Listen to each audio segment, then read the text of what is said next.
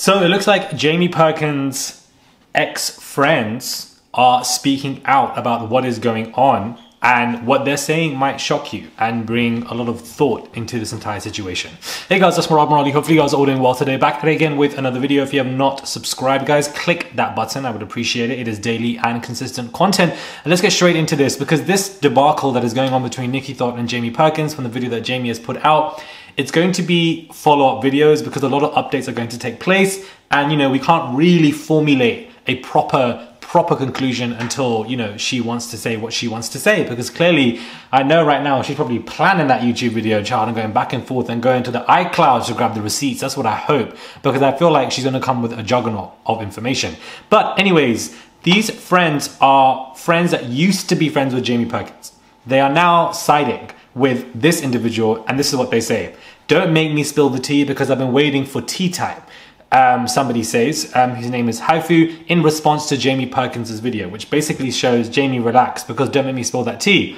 Another friend called Dolly Folk says, "No way, sorry, I know Nikki, and he is just completely manipulating this entire situation. Just remember, you're watching what he's editing, guys." Now, these particular people are friends with Nikki, but they are ex-friends of Jamie Perkins. So they used to be friends with Jamie, but they're now friends with Nikki. So that in itself speaks volumes, that they initially knew Jamie Perkins, and he's put out this entire video with all of these allegations, videos included, evidence included. However, the ex-friends of his are siding with Nikki, Thot, and are saying that he's being manipulative. He's saying that, you know, that video that we're watching is a video that he's editing, obviously. Now, granted, there is evidence in what Jamie's saying, and that these messages from the ex-friends don't make Nikki, Thot this innocent individual, but it just goes to show you that there's a lot more that we don't know. There's a lot more to this story, and that, you know, the story that's been painted of Nikki, Thot from this video may not be as accurate, or it is accurate and that Jamie Perkins is not as innocent. I think this situation is not black and white. I feel like they're both wrong to an extent. However, I think that we are not seeing the wrongs of Jamie Perkins, and the video that he's put out can be carefully manipulated, which is what these friends are saying. And they know these people personally. I don't know any of these people. So they know these people personally, and they're saying, we know these two.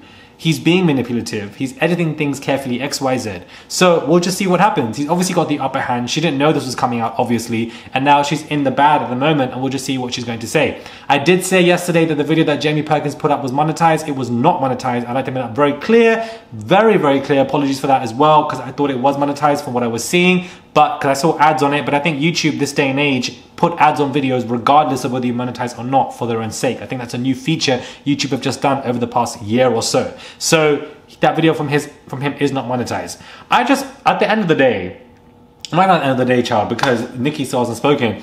I don't know why you would want to say all of this that impacts all your children. Whilst I understand that a picture is painted of you that's not true, and you want to speak out, and if you have been abused by a narcissist, you want to speak out, you want to record things from a narcissist, which is also very common.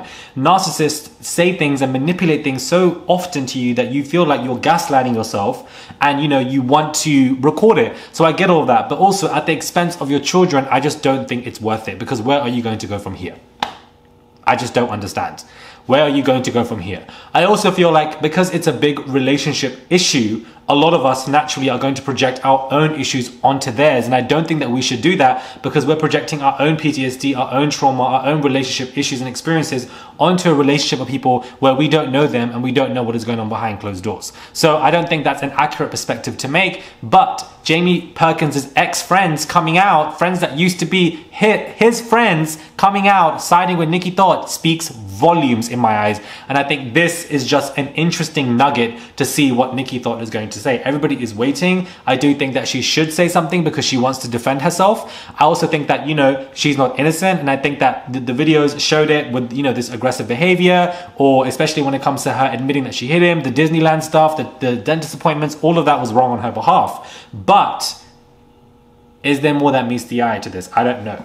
Is one wrongs being shown and the other person's wrongs being carefully covered? Who knows, guys? I don't know, but it definitely seems to be interesting, to say the least. this may be dumb for me to say, and I think people won't agree with me when it comes to me saying this, but if I'm in a frustrated mood and you put a camera in my face, best believe I'm coming to you to slap that camera out your face. Best believe I'm doing that. What I did not like in that video with her is that she was rude to Jamie Perkins' mother. She, you know, her mother is in her 80s. You do not get rude to people in their elderly in any capacity. I think it's very disrespectful. But not only that, then you would use your children to say, you will never see my kids again. That is a very much weaponized narcissistic statement for somebody to say. A lot of people do that when they have kids. They just use them as ammunition to hurt somebody else, and I just don't think that's fair for her to say in any capacity.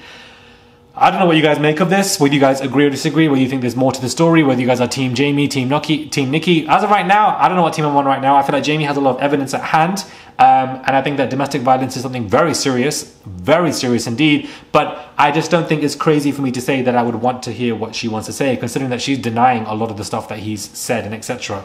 And that, you know, I want to know what else was going on in terms of her reactions, but I don't think that she's innocent in this at all. Anyways, let me know your thoughts. I want to come to this, so I'll give you guys a quick 6-minute update. Subscribe to the channel, click that button. It is daily and consistent content. I would appreciate it. It's one click, 24/7 content. Subscribe, and I'll catch you guys soon for another video.